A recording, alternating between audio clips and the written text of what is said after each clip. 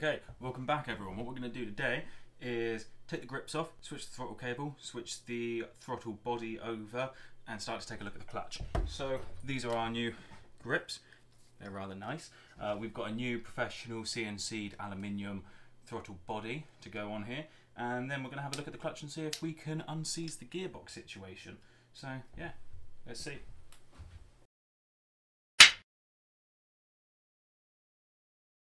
So what we've got with us today is two of the new grips. So one of them will go on this side and the other one will go on this side to take these old ones off. We do have a new throttle body on this side, but unfortunately I was a victim of an Amazon scam, a swindle, a misread of the description really. It was my fault. But this is for a mini motor. You can only fit about 3, maybe 4 fingers on there. When you put your whole hand around it, your hand's falling off the side. They're absolutely tiny. Like, this is the size of the grip compared to a new grip, you know? It's, yeah. So we've got the new ones here. We'll be putting those on. And then, just to be doubly safe, so the same thing doesn't happen this time, I've got this nice little universal throttle body, which will be nice and sweet and sleek, and it sort of, you know, keeps in theme with that orange sunset golden colour that's going on. And just in case it does work, spend a little bit more money on a CNC aluminium scrambler throttle body that you can adjust the tension on. So I think that will look really quite the bollocks on there. And a nice reflective silver aluminium braided throttle cable. So we're going to get all of that whacked on, and then we're going to take a look at that clutch. Let's go.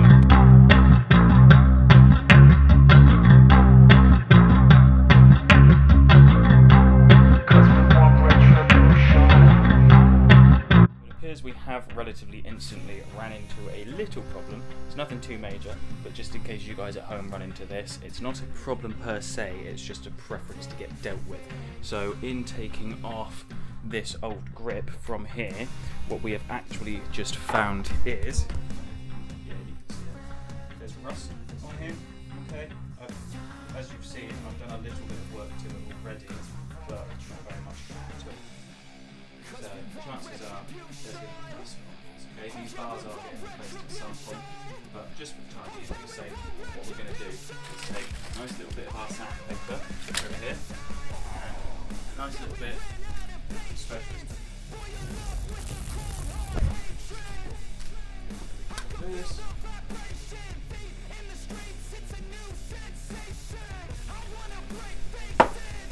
Sandpaper. We're complacent. Adrenaline awakened. I can taste it. We can make an impact. Grab and then take it. Like a disease.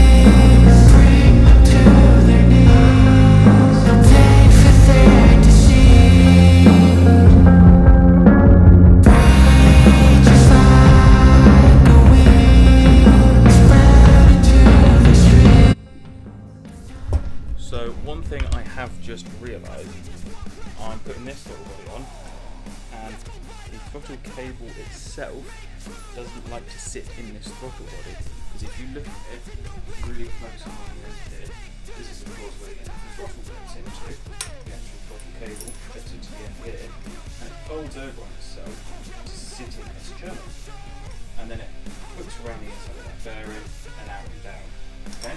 But what it's struggling with is this channel here. If you look at it from this angle all the way around here, right there, where the channel starts from here, there's no lip, it's a sharp corner, which means when it's in here, this cable doesn't want to bend round it.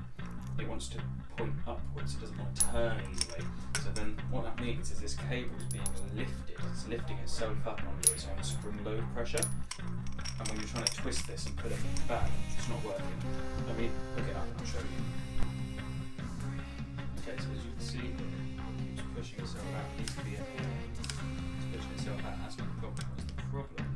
Is if you look in there, the cable will not sit flush. Even when you twist it, see that? It's lifting itself up, which means when you decelerate it, and that's the problem I'm having with this right now. So what I think I'm going to do is unhook this.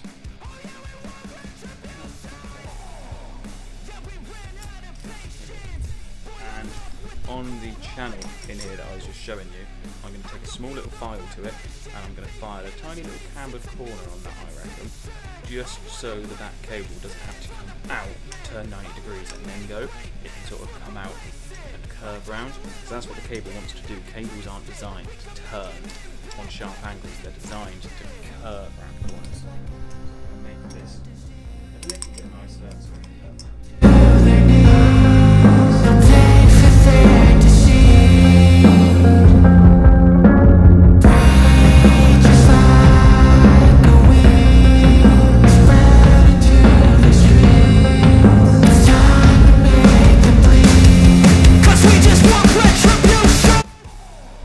So what we've now done, or what I've now done, is file a little tiny little bit off of it.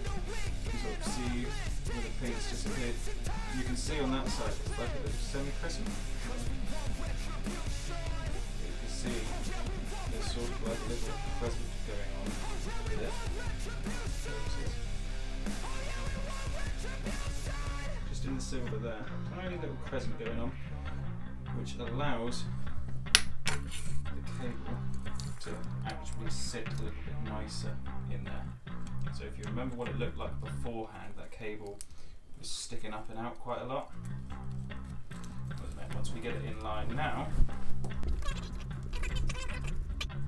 you can see how that cable now has the ability to sit a little bit closer. It's still sticking up the tiniest little bit. I don't think it's going to necessarily be the end of the world. So we'll try it like this, and if not, we can file a little bit more off. We'll see how this goes.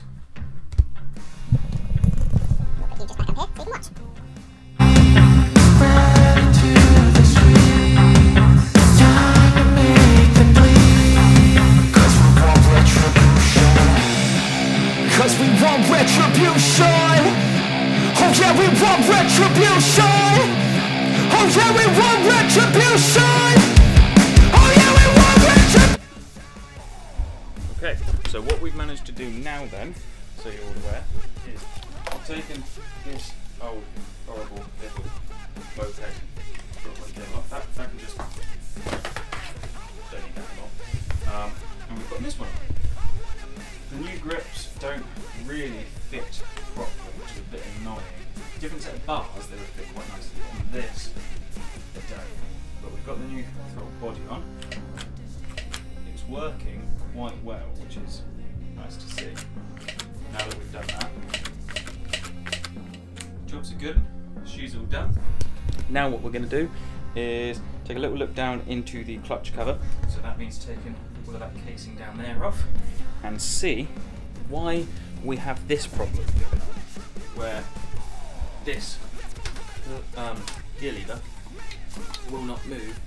Like it does this, but it doesn't let you change gears. It's really annoying. Even with the clutch pulled in, it won't let you change gears. See? Clutch in. It just doesn't do anything. So I don't know if we need to go get a new gearbox for this. I don't know if the actual gear lever isn't connected to the little shaft that tells the gears to change.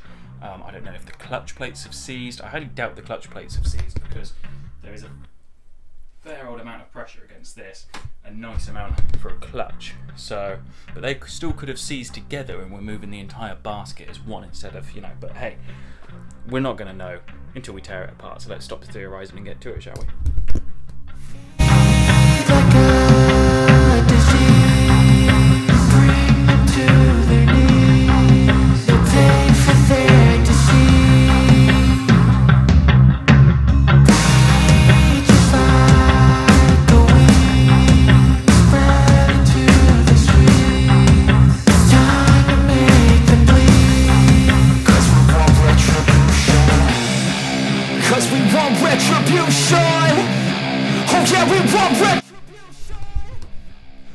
So, what I'm struggling with at the moment is this clutch / gearbox casing.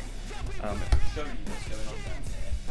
Basically, we've got to remove the screws around here to be able to take this entire case off to see the clutch and the entire gearbox behind this. But what's happened so far is we've removed 3 screws, and all 3 of them have snapped because they're too old. This screw down here, as you can see because it's shiny, has decided it's going to round itself off. And 2 screws in there, you see one there hiding, and another one is just there. You see? They're impossible to get to with the impact without taking this rear brake. This rear brake is spring loaded onto the back of this foot mat. So now we need to take the foot mat off to get the rear brake off to access the screws.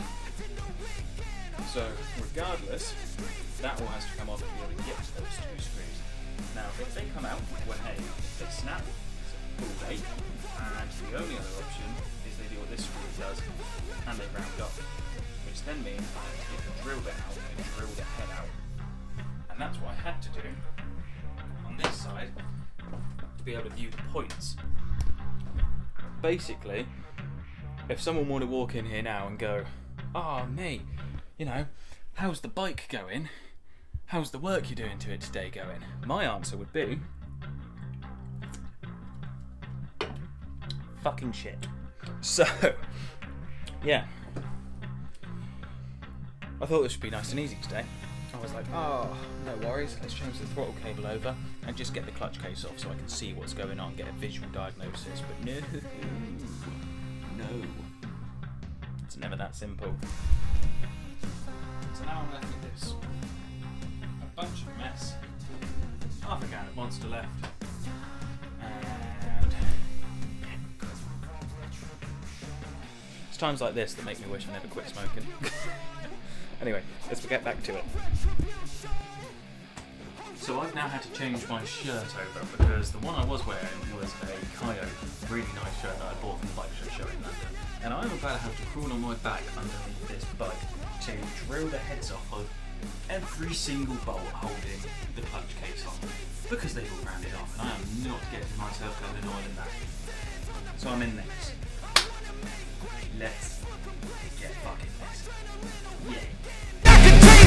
We can make an impact, grab and then take it. Like a disease, bring them to their knees. No pain for their disease. Rage is like a weed, spread into the streets. It's time to make them bleed. 'Cause we just want retribution. Let's go light up the darkness. Make true of an empty promise. Flip cards in the weekend, harmless. Okay, ladies and gents, what I'm going to do now is use the drumming to try and cut the head of the screws off. Safety first. Always put your glasses back on, alright? Safety glasses. Don't want any of this going in your eyes. I've had it before. Bloody hurt. And you spend ages in A&E waiting just to get your eye flushed out because you've got a shard of metal in the back of it. It's painful. Don't do it.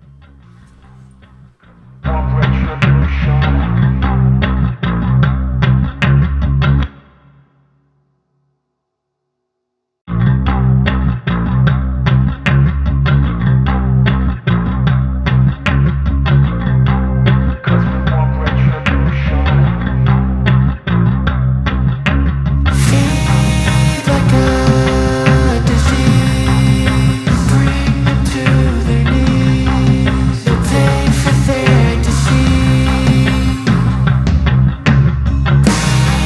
Just like a weed.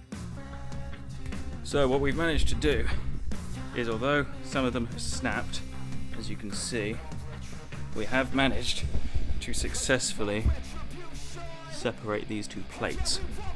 And this is the oil that's coming out of there. And you can see it's coming out from underneath, which means we're going to need to clean the chassis afterwards. But however, for the time being, this is working quite nicely.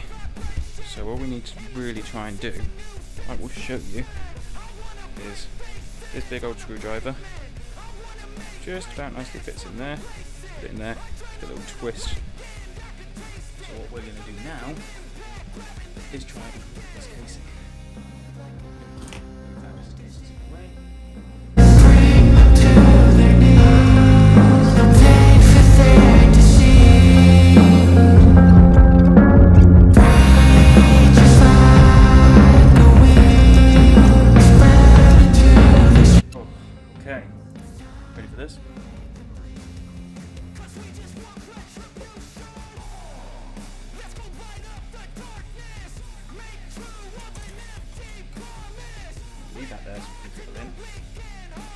take these off. They are now covered in oil.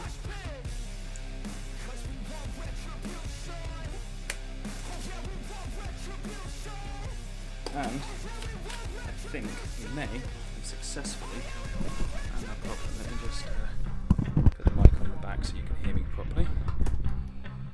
Alright, so have a little look. Oh, my knees are hurting. Have a little look at this. That's the clutch. And this is all of the gearing system. Look at all the fluff going on back there, all the rust. That section is just gunk. It's just gunk everywhere in here. Gunk everywhere.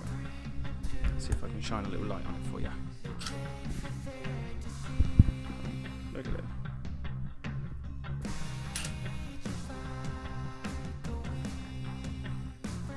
It's just absolutely filthy. So, you can see as well, our snapped off screws holding the plate on. It's no wonder why. So technically,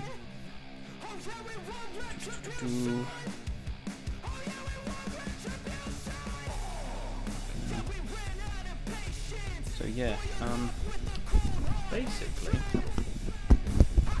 what's gone on? What's gone on here, ladies and gentlemen? It's fact.